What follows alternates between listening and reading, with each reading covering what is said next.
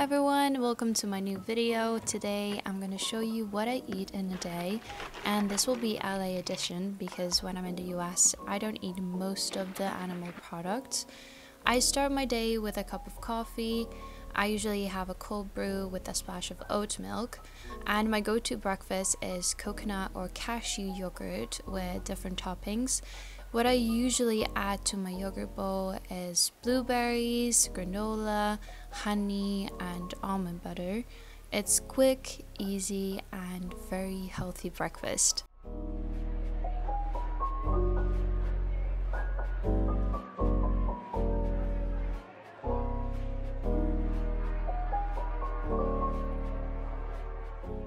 Okay, so I wanted to show you which vitamins I take every day. From month to month, I change them up sometimes. Depends what my body needs.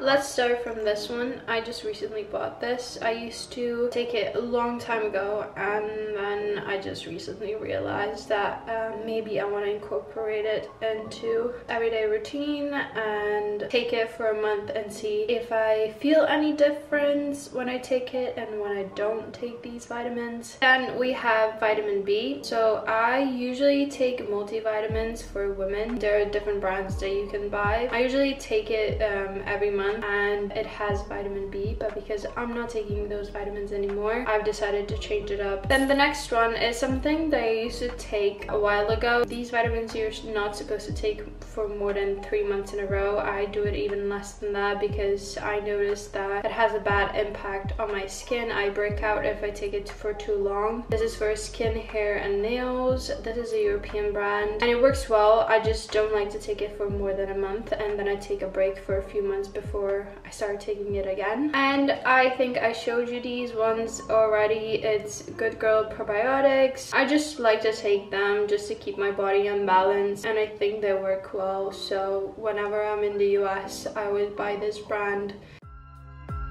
It's snack time, and what I had this day was a Kind Bar ice cream.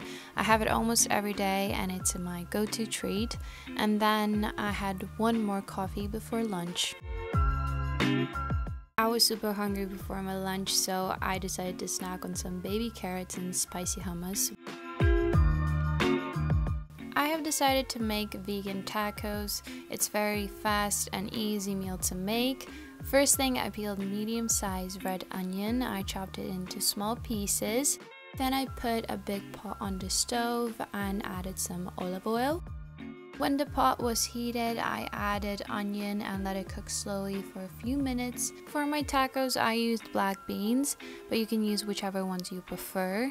I rinsed them first.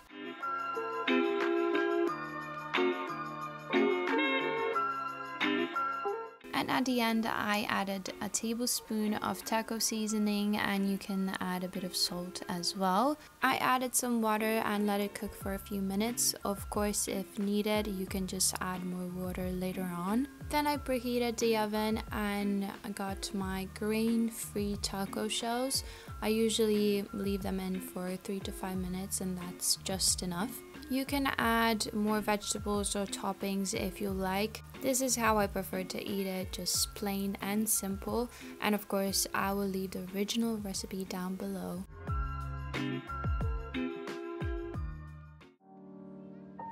As you noticed, I have a sweet tooth and I love chocolate. In the afternoon, I had some hazelnut butter chocolate with my favorite tea.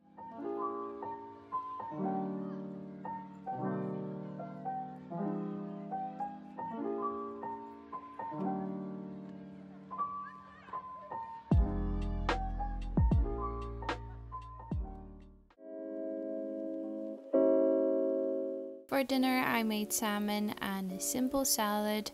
I already showed you this recipe in one of my videos. It's very quick to make and I usually have it twice a week. Seasonings that I put on my salmon are salt, pepper, and a little bit of garlic powder. I usually use romaine hearts lettuce for my salad. It's so delicious. Of course, I wash it first and chop it up into small pieces. Then I add cherry tomatoes, chickpeas, sunflower seeds, and spray it with olive oil. Sometimes I even add baked sweet potatoes and other vegetables. When the salmon is cooked, I let it cool down for a few minutes, and that's the finished meal.